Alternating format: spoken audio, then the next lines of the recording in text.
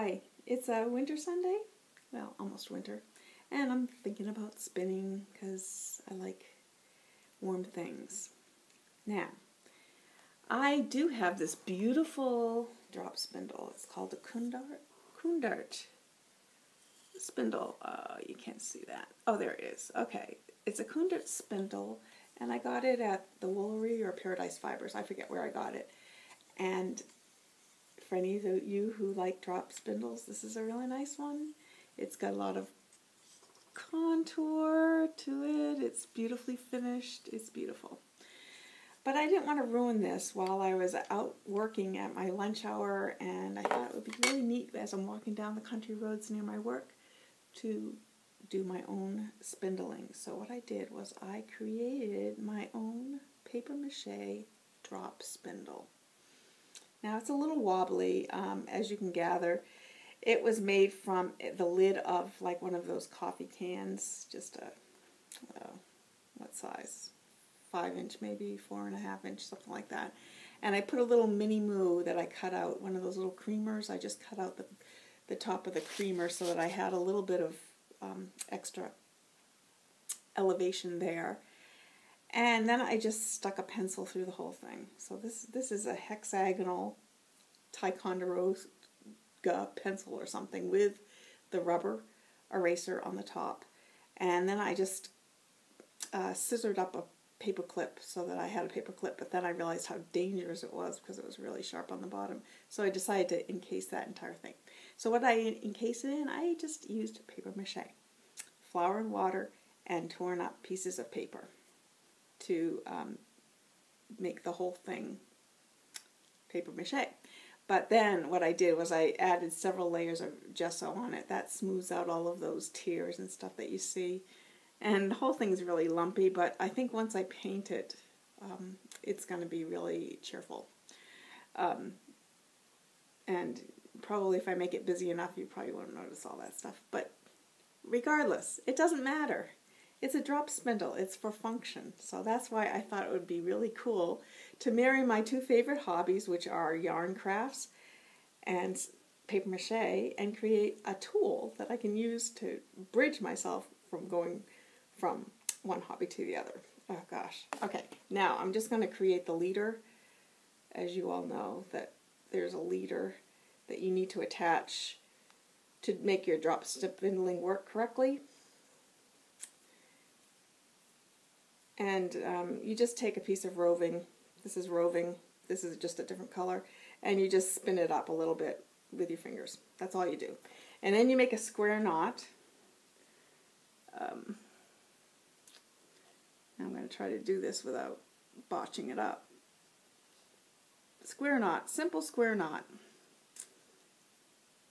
And do I have that? Yes. Okay, there's a square knot. And you know what? This will never do. It still needs to be spun up a little bit to make it a little bit stronger. Spinning clockwise just so that it starts to resemble an actual string or fiber.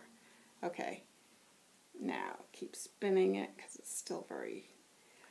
Okay, luckily this yarn has a lot of fuzzies in it, and it really does spin like a dream. You can see how, let's see if you can see how much crimp and stuff there is in that. That's good. That's good for a beginner spinner. Okay, so now it's a little bit wobbly, right? Okay, now we're going to start with our real yarn. Okay. Now, I usually stand when I spin, and I use my belly to park the spindle when I see that it's supposed to be going clockwise. But if it'll start losing its torque after a while, you know, unless you keep continuously spinning it, and it'll start going counterclockwise. And at that point, I just stick my belly out and I stop it like that. But I don't use the sit and park method. I use the stand and belly park method. Okay, so let's just see what happens here. The other thing I do is I just keep my roving at about 8 inches because I find that it just flops right into itself and it just drives me crazy. Okay, there we go. We're doing our spinning.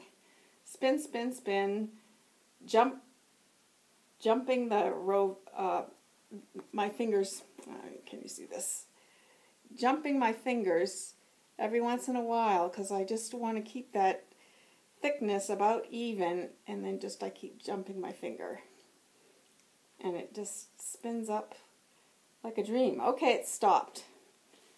Now I need to spin it again. Oh. And can you see this?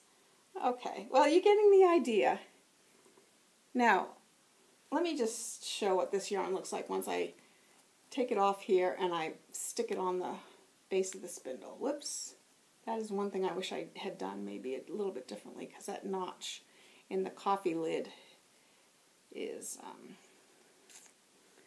But you can see when I show you here that this is a nice quality yarn job. See? On a what? Let's see, this spindle probably cost me, okay, there was a coffee lid, that was free. The mini moo, that was free.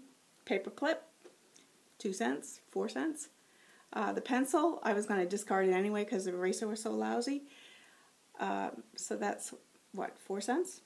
Probably about 20 cents worth of masking tape because I masked the whole thing before I put on my paper mache.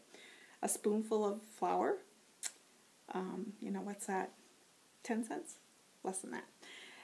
And so the masking tape and the gesso were the two big investments in this thing, but probably the whole thing cost me $1.